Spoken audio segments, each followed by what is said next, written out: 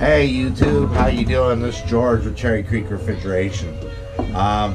Doing a little summary on LED lights for you guys, because I know that a lot of you guys probably are new to the LED lights, but the LED lights are real simple.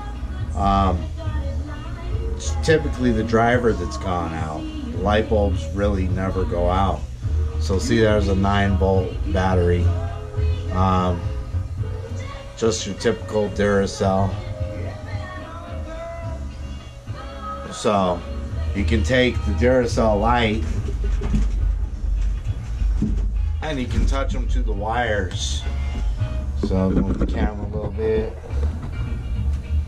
and then see, you can just light up the LED lights with the battery.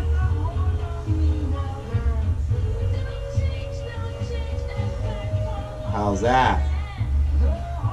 That's one good way to test the lighting, to make sure the lights are still good, but the driver might be bad.